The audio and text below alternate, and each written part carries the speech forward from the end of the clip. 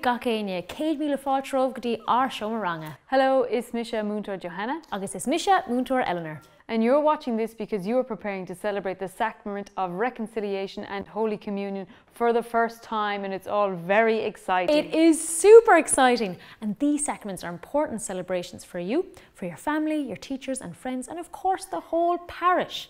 And while we will be focusing on helping you to prepare to receive the sacraments for the first time, we will regularly remind you that first should not mean last. Sacraments strengthen in faith and love and help us to grow closer to God and each other. And so it's important for us to celebrate these sacraments regularly. Hopefully these lessons will help you to celebrate these sacraments well, whether you're celebrating them for the first time or the 100th time. Each celebration is very important. That's true, and we are really looking forward to helping you to prepare for these sacraments, and we really hope that you enjoy the lessons. So let's get this lesson started. Yeah. Are you ready to look at the sensational, spectacular, splendidly super sacraments? Wow, that's a lot of S's, Eleanor. I think you need to calm down. I know, but it's all very exciting, isn't it? Well, it is indeed. So over the next 3 lessons, we're going to be helping you to prepare to celebrate the sacraments of reconciliation and Holy Communion for the first time. And remember, children, first does not mean last. We should celebrate these sacraments regularly, and hopefully these lessons will help you to make the most of each celebration. In this lesson, we're going to look at the sacrament of reconciliation. Now, some of you may have already celebrated this sacrament and others of you haven't celebrated it yet. Either way, it would be good to learn more about reconciliation. Some people also call this sacrament confession because you go to confess your sins as part of it, but we call it reconciliation. Reconciliation is a big word, isn't it? There's a lot of letters. Do you know how many? 14? I don't know. It's a hard word to spell too. Boys and girls, do you know what reconciliation means? I do, but because it's a word we do not hear a lot of the time, it would be good, Johanna, if you could help us understand it a bit more. That's no bother. So I have a chart here with other words that start with the letter R that might help us to understand reconciliation. The first word is reconnect. We've all had moments when something became disconnected, be it like the broadband, the phone, or a computer game. And sadly, when something is disconnected, it doesn't work. So to reconnect means to fix something or to bring back together. So reconciliation is like when we reconnect with each other and God. And what's the next word you have in mind? It is the word reunited. So if we found a lost dog, we would want to reunite it with its owner. Also, like if a band broke up and finally got back together, we would say that the band have reunited. So to be reunited means to be back as one, to be no longer separated. So reconciliation means that we would be reunited back as one with God and each other. Did you say that you have another word beginning with R? Oh, I did actually. I'll give you a clue though. Imagine a piece of furniture or car that's really old. It might be marked or broken or unstable. And then when someone decides to work really hard on it, they fix it and they fix what's broken. They polish it, paint it, shine it up, and it's almost as good as new. Can you think of the word we use to describe what happened? Don't worry, boys and girls. If you can't, it's a hard one. I think I know, but only because my dad loves to fix old cars. Is the word restore, because restore means to fix or make something as good as new. Am I right? You are indeed, Johanna. Mahu. So when you're trying to understand what reconciliation means, you can think of these words. It's about reconnecting, reuniting and restoring. That's a lot of R's, Eleanor. It is all right, but each of these words help us to understand how important reconciliation is. Because reconciliation is about making peace and reuniting and reconnecting us with God and each other, would it be good to look at what disconnects us from others? That's a good idea, Johanna. What things do we do that maybe damage our relationship with our family and friends? What type of things do we do that disconnect us from God and others? Boys and girls, can you think of things? Maybe things you've done? I'm sure you can. We're all created in the image of God and we are all full of goodness, but we all make mistakes and we do things that sometimes we shouldn't do. Yes, and we can make good and bad choices. And these choices, both the good and the bad choices, don't just affect us, they also affect those around us. So in first class, you learned about how Jesus, as the Good Shepherd, would always search for the lost sheep and would bring them back, even though these sheep made bad decisions and got disconnected from the flock. Well, when we make bad decisions, in many ways, we get lost and lose our way. Now we have a big signpost here, a compass, and a GPS that a car uses for directions. So what do you think these things normally do for us? They help us find our way. They point us in the right direction. You see, God is like a compass in our soul and points us in the right direction of love. But sometimes we do things that are wrong and we go in the wrong direction. Let's pretend that that signpost points us in the wrong direction and names things that disconnect us from God and others. Yes, that's a brilliant idea, Johanna. Yeah. Let's name things we do wrong. Can you think at home? How about when you're unfair?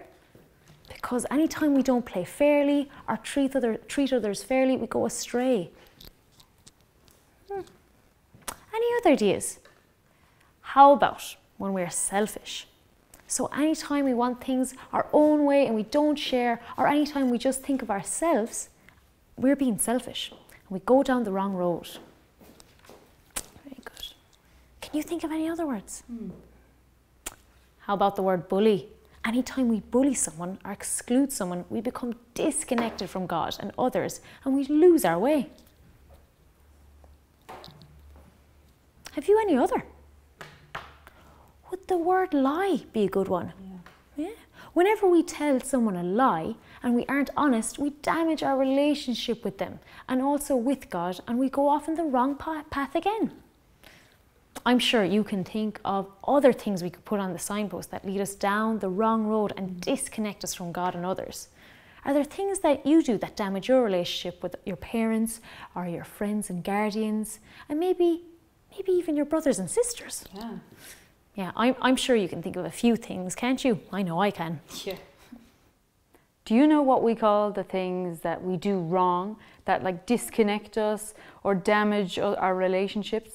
It's a 3-letter word and it starts with an S. I'm sure you know it. Can you think? 3 letters starting with S. It's not sad, although when we do wrong, we can make ourselves and others sad. It's sin, isn't it? We sin when instead of following Jesus, we do things that are not loving towards other people and towards God. Anytime we make bad choices and do things that we know are wrong, we're going astray and we harm our relationship with God and others. We make bad choices when we don't listen to the little voice inside us called our conscience. So our conscience helps us to know the difference between right and wrong. It guides us just like a compass or like a GPS guides people on their journey. I know GPS stands for Global Positioning System. They're big words, aren't they? But today we could say that our conscience is like a God positioning system that directs us towards God and love. But sometimes we don't listen to it or we just don't follow it. Yeah. So now, Eleanor, this could sound a little strange, so bear with me. It's not just when we do things wrong, but sometimes the good things that we don't do are sins, you know.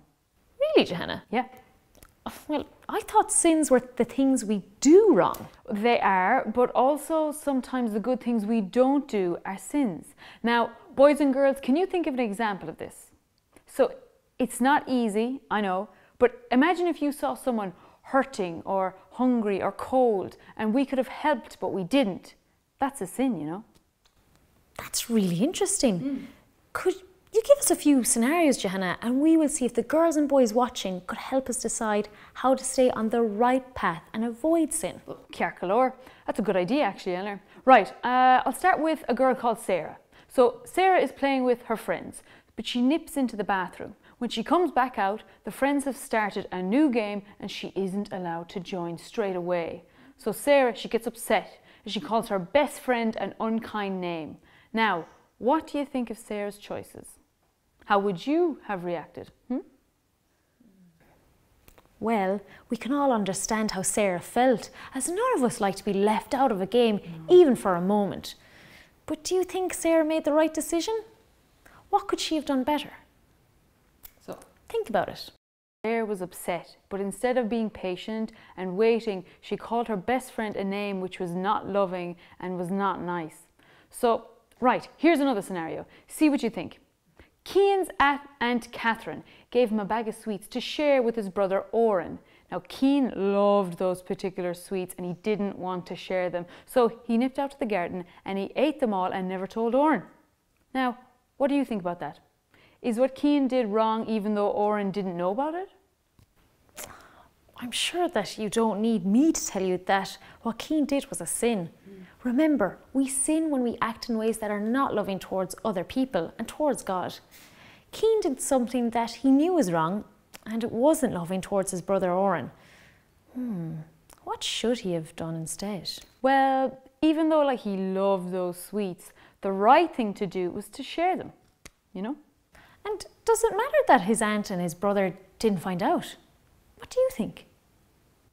See, it doesn't matter whether or not we get caught, for want of a better phrase. If we do something wrong, it's wrong, and it still harms our relationship with God and other. Last scenario. John was walking through the junior infant yard and he saw one of the boys had fallen and was crying. But John was eager to join his friends playing football, so he didn't stop and he walked straight on by. Boys and girls, what are you thinking? Now, John didn't cause the boy to fall, but remember, sometimes sins are the times we don't do the good thing or the right thing that we were in the position to do. What should John have done, do you think? Well, he could have stopped to check on the smaller boy and help him. So boys and girls, while God does not want us to sin, it's important to remember that even when we do sin, God will never stop loving us. Also, it's important to remember that there's a great word that helps us to heal relationships that have been harmed. A word that can make nearly every situation better. Do you know what the word is? It starts with the same letter as sin. No doubt you guessed it, boys and girls. It's the word sorry, isn't it? And it's a really great word. When we admit that we did something wrong and we say sorry, great things can happen. Oh, it's Father Christian, Taras Shock. Good as a tattoo are. This mirror, I hope I'm not disturbing you now. Oh. I tell you, sorry if I am, but I just wanted to leave these in for something I'd like to show you later. Actually, funny that you should start by saying sorry, Father Chris, because we were just talking about how important the word sorry is. Oh yeah, it is indeed. And actually I hope to show you something later that will demonstrate that the importance of the word sorry. So that's why I brought that in. Oh, well, if you don't mind, could you show us now? I think we'd love to see it at home. If you're okay with that, sure. If you're okay with that and if the children are okay with it. Yeah, it's totally fine with us, and I'm sure the children would love to see it, wouldn't you? Okay, so, well look, what we do, I brought in a bowl of clear water. This is a bowl of clear water, sparkling water. It can remind us of our baptism and how we're full of goodness. Is the water clear? I think so. Can I see through it? You can. I can see through it. Yeah. If I hold it a certain way, could I see my reflection in it? You could, I could. Could I drink it? Well, it's clear enough to drink, Father Chris, but I'm not sure drinking from a bowl would be a good example for the boys and girls. No.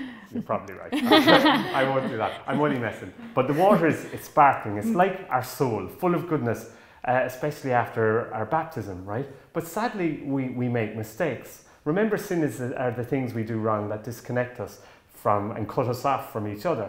For each sin you name, do you know what I'm going to do? I'm going to put a drop of liquid into the water. So if you name a few sins for me and I put a drop in, is that okay? Yeah. Well, sometimes we're selfish and don't share. Okay, so we'll put a drop in for that, Eleanor. There. Sometimes we don't play fairly and we're a bit unkind. Right, that can happen. Okay, we'll put another drop in for that. Sometimes we call each other names and bully each other.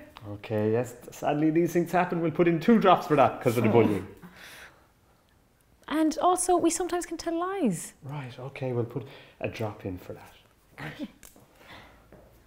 I wonder, could the boys and girls think of things that they've done wrong? We'll give you a chance. You think about it and I'll put a drop in.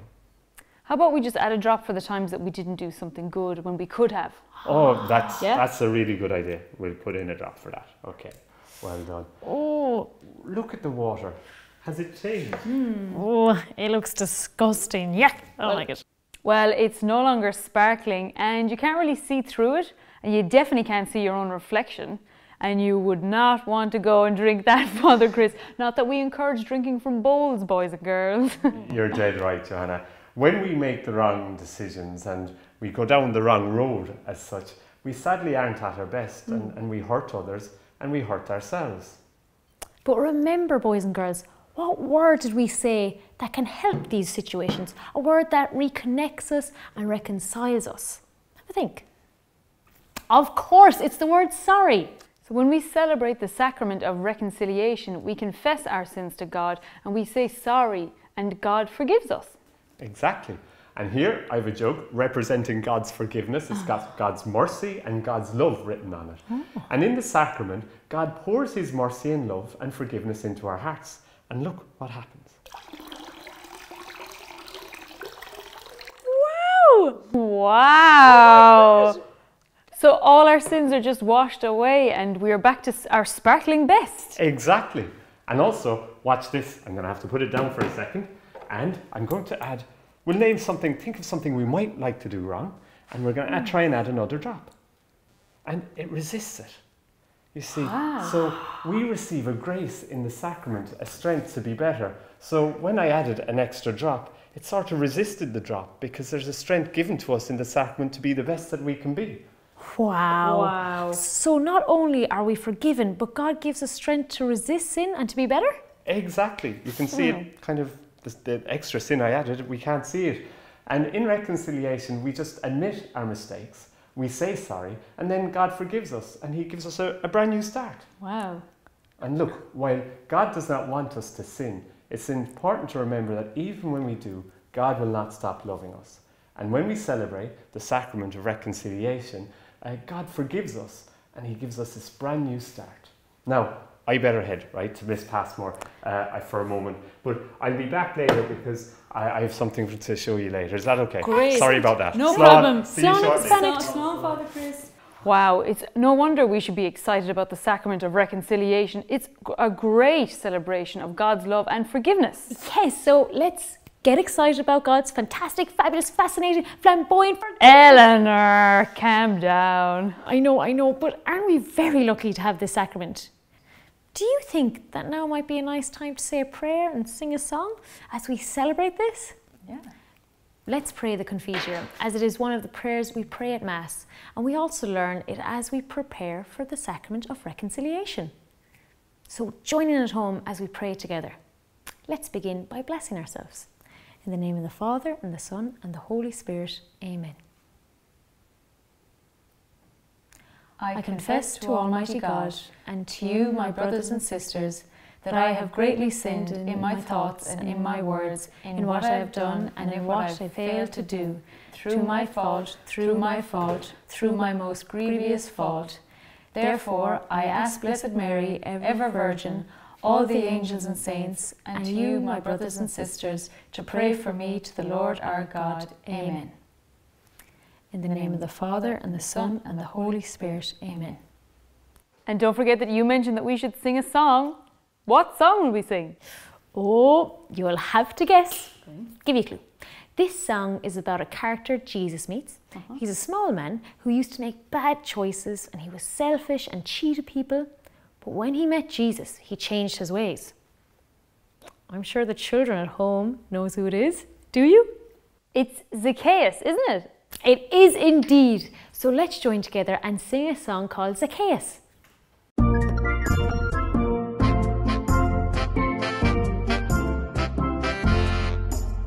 Zacchaeus was a greedy little man. He cheated all the people in the land. When the rent they couldn't pay, he would take their farms away, or their furniture and everything they had. Zacchaeus, Zacchaeus, nobody likes Zacchaeus. Zacchaeus.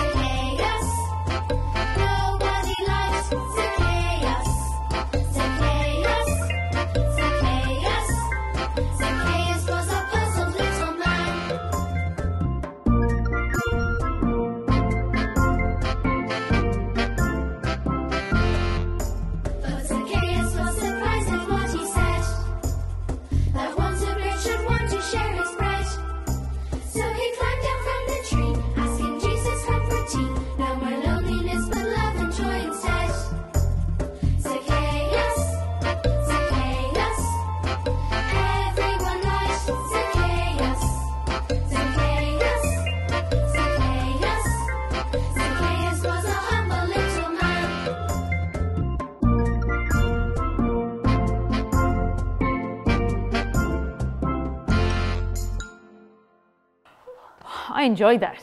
Zacchaeus reminds us that God's forgiveness and love is for everyone. And in the song, it said that he was changed from being a greedy little man into being a humble little man who made up for all his mistakes. Now, let's watch a video about him. God's story, Zacchaeus. So part of God's story is about Zacchaeus, and it begins like this. Once there was a man named Zacchaeus, let's call him Zach, who lived in a town called Jericho. He was short, and he didn't have many friends. In fact, most people hated Zach. That's because he worked as a tax collector. See, back then people paid taxes just like now. But instead of sending money to the government, there were men in every city whose job was taking tax money from people. Problem is, those men usually lied. Zach, like most, took a lot of extra money from a lot of people, and all those people hated him. Anyway, one day Jesus came to Zach's town, and Zach wanted to see him, but so did everybody else. And remember how Zach was really short? Well, he couldn't see Jesus over everybody else's head. So guess what he did?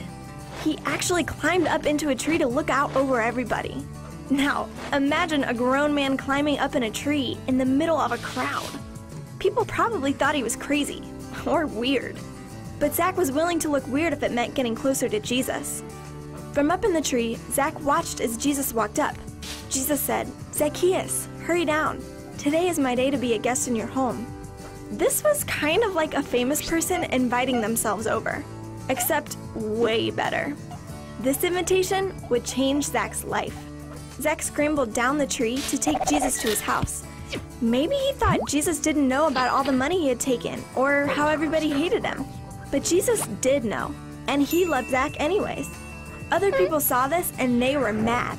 They said, "Jesus has gone into the house of a sinner." They wondered how Jesus could love somebody who had lied and stole their money. The great thing is, Jesus loves all of us, even after we've done things we deserve to get in trouble for, or even after we actually get in trouble. When we see that Jesus loves us anyway, it makes us want to show that kind of love to others. At least that's what happened to Zach. Right away, he wanted to make things right with the people he had hurt. He knew that just saying "I'm sorry" wasn't enough. So he told Jesus, "I'm going to give half of what I have to the poor, and anyone I cheated, I will pay back 4 times the amount of money I took." When Jesus saw that Zach was willing to accept his love and turn around and show it to others, he said, "My friend, today God has rescued you." And even though Zach had been a liar and a thief who was hated by everyone, he became a friend of Jesus and a part of God's family that very day. And that's the story of Zacchaeus. That was great, wasn't it? Sometimes we can be like Zacchaeus. We can be selfish or greedy and be mean to others. The story of Zacchaeus also helps us to see the things we need to do to prepare for reconciliation. There are 5 steps involved in celebrating the sacrament, and actually, we saw a few of those steps in the Zacchaeus story. It's Father Chris, Fáilte Rash. How are you? Father Chris, your timing is perfect. We're just getting ready to tell the children about the 5 steps involved in celebrating the sacrament of reconciliation. Would you like to do that? Well, that's no bothers. I just hope I will remember the steps. You know what I'm like. So if I forget any, you can kind of remind me. Is that okay? Absolutely. Perfect. Well, the first step is where we stop and think about what we've done wrong. So it's good to take a time to stop, think what mistakes we've made. Even if nobody tells us that we've done something wrong, that little inside voice, that inner compass, our conscience, helps us to see when we're not loving and kind. But you know what? It's not enough to know that we've done something wrong. We also have to feel sorry for what we've done wrong, you know? So the second step is where we actually go and say sorry. How can anyone know we're sorry if we don't tell somebody or say it? So in the sacrament, we tell the priest our sins and we say sorry. We call this part of the sacrament confession. It's important to remember that the priest can never tell anybody what we've said, so that's good to know. Thirdly, we accept the penance that the priest gives us, and we pray a prayer called the act of sorrow. Penance is something that the priest gives the person to show that they are sorry. He also asks the person to say a prayer called the act of sorrow. It's a bit like the Zacchaeus story that you've just watched. But he was sorry, but he made up for it then by making up to the people that he cheated. So we show we're sorry by doing penance and saying a prayer. And we usually do this afterwards. So that's now 4. The priest prays the words of absolution. It's a very special prayer spoken in God's name that forgives us our sins and gives us a brand new start. So to absolve us, big word. Yeah. The final step then is where we are committed, like Zacchaeus, to try and be better. So we leave determined to try and be loving and kind and not to sin again. Oh, that sounds like a lot to remember, Father Chris. It does, all right.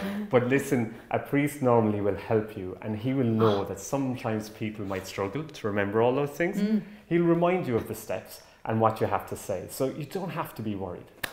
And what's the best way to prepare for the first reconciliation? Okay, yeah, that's a good question, Johanna.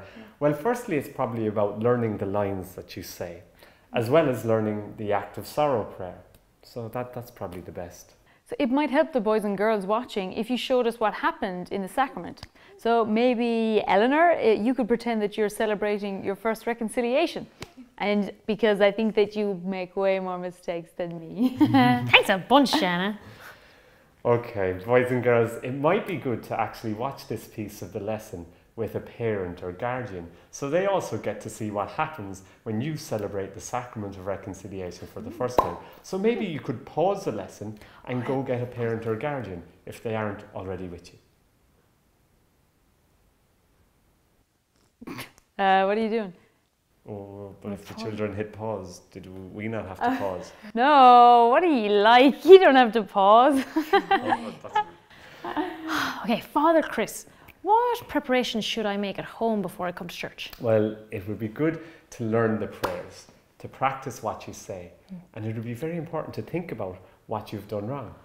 The worksheet that accompanies this lesson will help you prepare, so that would be good to look at. So if you have learned your prayers, practiced the responses, and thought of what you want to say sorry for, are you well prepared? To be honest, yeah, you are indeed, Johanna. If you do all that, you're doing great. Yeah. Now, I'm going to put on both an alb and a stole, as the priest normally will be wearing these things. Ah. Okay, let's pretend that, Eleanor, you've just arrived, and I will greet you. So, hello, Eleanor. How are you? Oh, I'm good, thanks. I'm a little nervous, actually. Oh, don't be nervous, Eleanor. Look, I know you've practiced, and don't worry if you forget anything. I'll help, right? You've nothing to be nervous about. This is a special moment when you celebrate that God loves you no matter what, right? So let's begin, Eleanor, by blessing ourselves. Name the Father, and of the Son, and of the Holy Spirit. Amen. Now, Eleanor, right, what you say the opening greeting. Remember the opening greeting? It goes like this. Bless me, Father, for I have sinned. I did not show love when. Okay, so bless me, Father, for I have sinned. I did not show love when I... Now, normally here, Eleanor, you would name the things that you're sorry for, right? But I don't think the children need to hear you name those things, okay? So aside from that, nobody ever knows what you say but the priest, and he can never tell anybody what he's heard. So that's kind of it. Actually, Father Chris, do people feel ashamed when they tell you their sins? Naturally, we'll feel disappointed in ourselves. But remember, we all make mistakes and we all make bad choices. But it's good to say sorry, and God's love is greater than any of our mistakes. And once I've said what I'm sorry for, what happens next? Good question. So, you've just said what you're sorry for, and then the priest gives you penance. We know that penance can be a prayer or an action that you can do to show that you're sorry. So, Eleanor, your penance is, let me think, is to say a prayer and to do something nice for somebody today. Now what you do is you pray the act of sorrow to show that you're sorry. Is that okay? Yes, it is. So, oh my God, I thank you for loving me. I'm sorry for all my sins, for not loving others and not loving you. Help me to live like Jesus and not sin again. Amen. Mahu, Eleanor, that was great. Now, I will pray the special words of absolution that remind you that God forgives you and loves you no matter what. Now, I won't pray all the words now, but I will share with you the last line because it might help you. And the last line, you bless yourselves during the last line. So the prayer of absolution finishes with the line, I absolve you from all your sins, Father, Son, and Holy Spirit. Amen.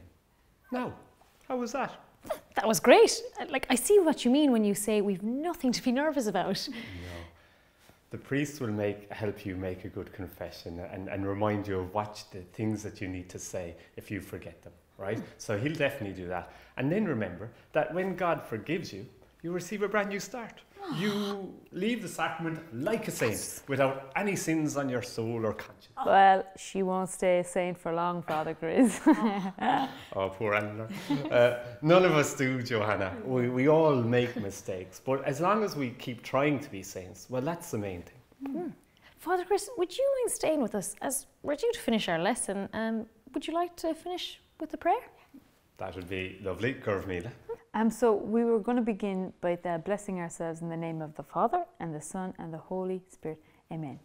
So we light this candle, asking God's light to guide us always.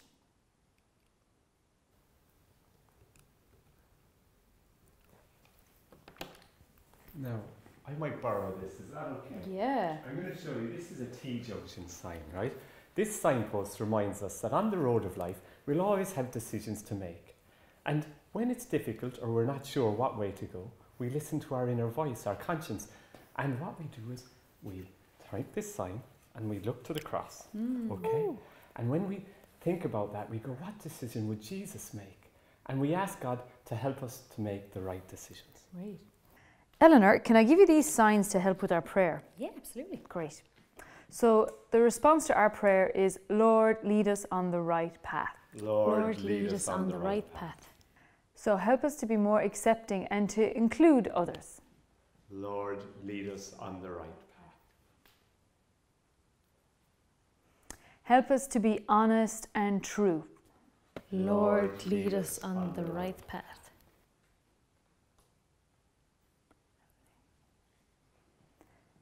Help us to be fair to all. Lord, lead us on the right path. Help us to be kind and generous. Lord, lead us on the right path. So let's finish up by praying the Confiteor together again. I confess to Almighty God and to you, my brothers and sisters, that I have greatly sinned in my thoughts and in my words, in what I have done and in what I have failed to do, through my fault, through my most grievous fault. Therefore I ask Blessed Mary, ever Virgin, all the angels and saints, and you, my brothers and sisters, to pray for me to the Lord our God. Amen. So let's bless ourselves in the name of the Father, and the Son, and the Holy Spirit. Amen. Well, thanks very much for watching, boys and girls. That was a brilliant class. And we hope you learned a little more about the sacrament of reconciliation and God's incredible love and forgiveness for us. So don't forget to fill in your worksheets and to get your parents or guardians to fill in the shared bit with you. We really look forward to seeing you in your next lesson on Holy Communion. Gur míle míle maithagad. Slán agus beannacht!